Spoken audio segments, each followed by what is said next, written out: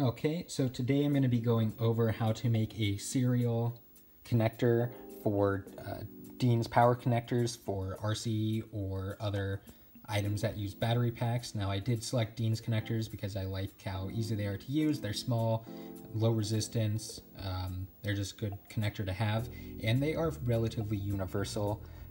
There's a lot of connectors out there, but there's really maybe 2 to 4 top common ones that you see out in the field, and Dean's connectors are definitely going to be one of those connectors. So to start off with for this project, you're going to need 3 Dean's power connectors, you're going to need 2 male connectors, 1 female connector, and then these connectors happen to have little plastic covers, so if you have plastic covers for them, great. If not, shrink wrap works as well.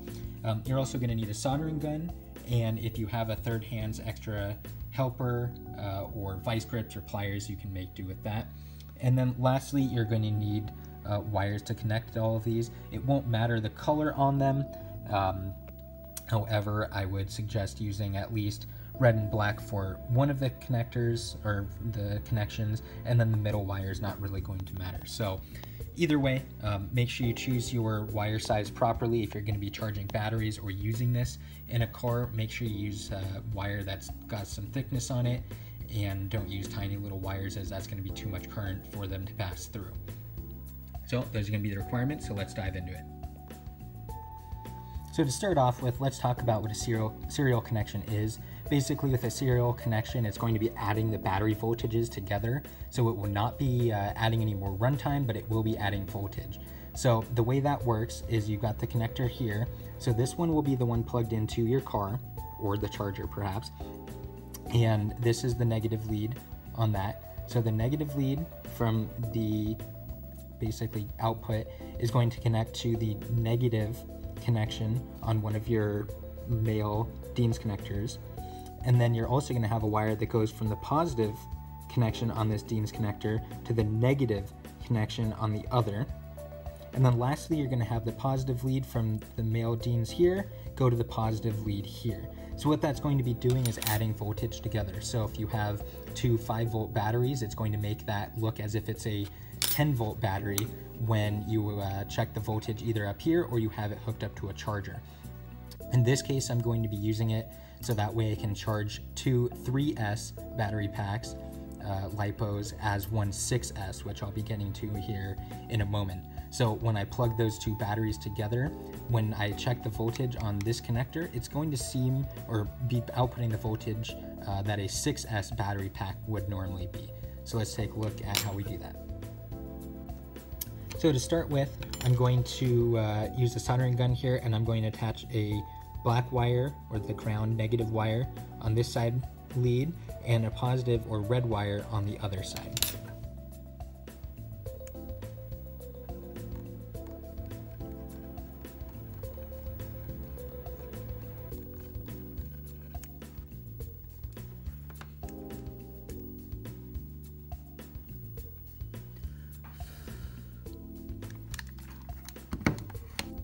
And when you are soldering on here, make sure you don't get the Dean's connector too hot. It is possible to get the metal connector in there so hot that it ends up actually moving a little bit inside the plastic.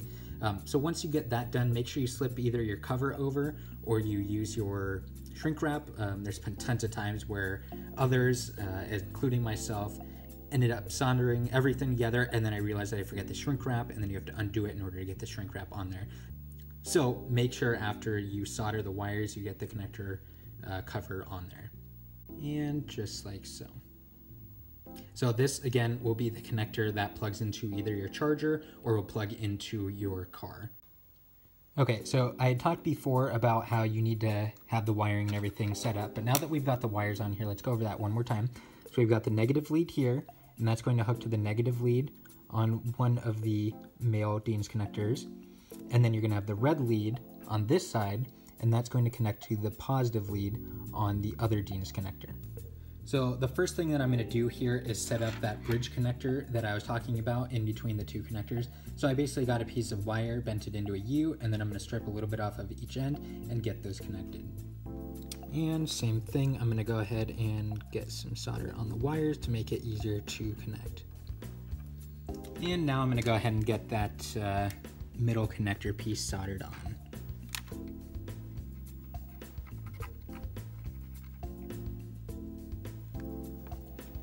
Okay, you with me so far? So we've got the female connector with the wire leads, and then I've got the other two Dean's connectors. So the negative from the female connector is going to go to the negative on one of the males, and the positive lead on the male, or excuse me, on the female connector is then going to go to the positive lead on the other one. So let's keep going. And remember what I was telling you about the connectors, make sure you're adding those on before you solder it on here. Because if you don't put your shrink wrap or your plastic cover on here prior, you're either going to have to do without it or you're going to have to undo it just to put that cover back on there. So make sure you get everything kind of lined up, and then that way you can get that all connected properly.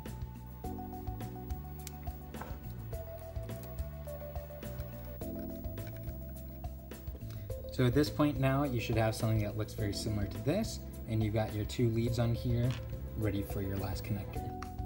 And again, don't forget your plastic cover or your shrink wrap. And again, one really important thing that you want to make sure of is that you're double checking that your connectors are wired up properly, so then that way when you connect your battery packs together, the voltage and everything is making sense.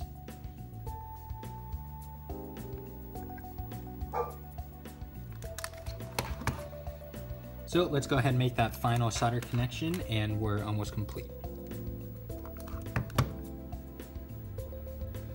Okay, so now you should have something very similar to this, and this is now a completed serial connector plug, and this is going to add voltage together. So not the milliamps, but this is adding voltage together.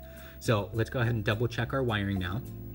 So on here, we're gonna have the negative side of this female, or excuse me, on the male connector right here. We're gonna have a positive. The positive loops over and it connects to the female, or excuse me, the negative on the male connector over here, and then we've got the positive output, and then both of those head out to your front female connector, and if you flip that over, you'll see that the positive goes to the red wire and the negative goes to the black wire. So this should be exactly how you want it set up. Further testing that you can do here is using a multimeter, so let me show you how to do that.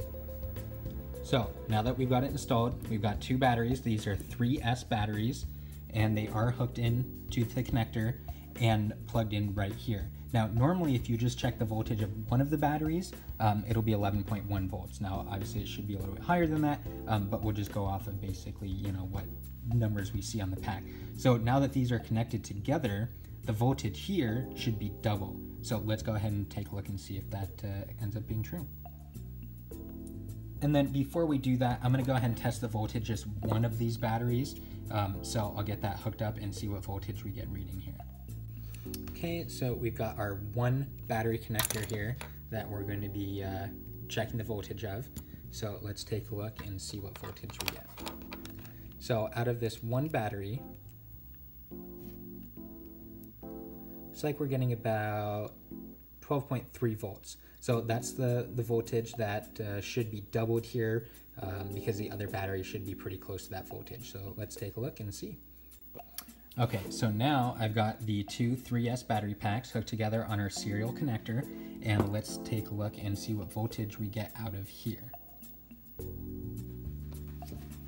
Okay, so 3S battery packs, serial connector on there, and let's check the voltage and see what this comes up at. Alright, so here we go. Positive, positive, and the negative to the negative. And we are getting 24.5, 24.6 volts, which is exactly the voltage that we should be getting. So you see that, and we've got the two batteries wired up together.